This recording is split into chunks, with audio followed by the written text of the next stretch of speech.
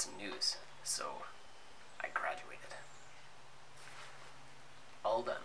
All done university, and gonna work at some point. But I've got some time now, so I can make some videos for you. Like half a year ago, I was doing this cobble napping series, and I uploaded all but like the last part.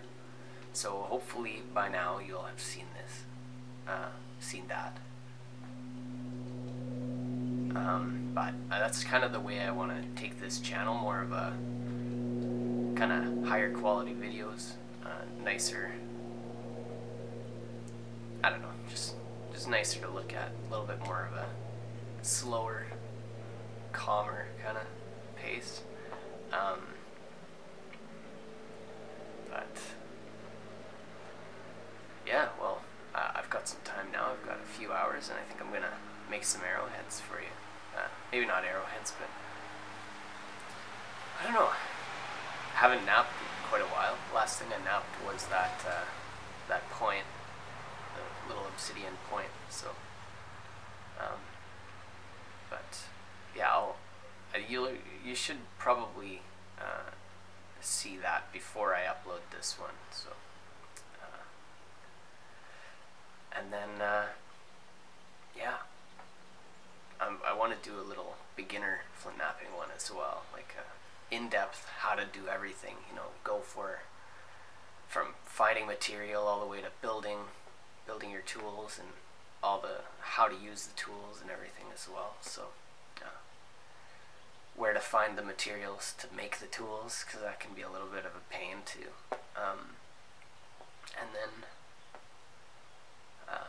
we'll see. I've been saying I want to do that one for years, but we'll hopefully make it look nice.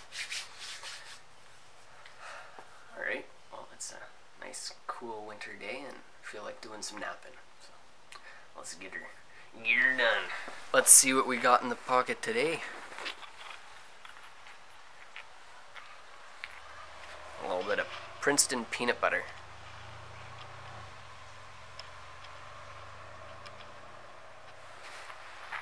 It's siltstone, volcanic siltstone, that I cook in the kiln up to ceramic temperatures, up to cone 5. I could probably look that up, what the actual temperature is, but over 1,000 degrees, maybe 1,200 degrees Celsius or something, close to that.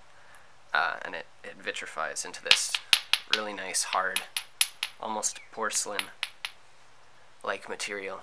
And well, it's not that far-fetched if you think about it. We nap johnstone. That's just porcelain that's been cooked. So this is raw rock form of probably bentonite, but you cook it up, it vitrifies, turns into a nice knappable material. So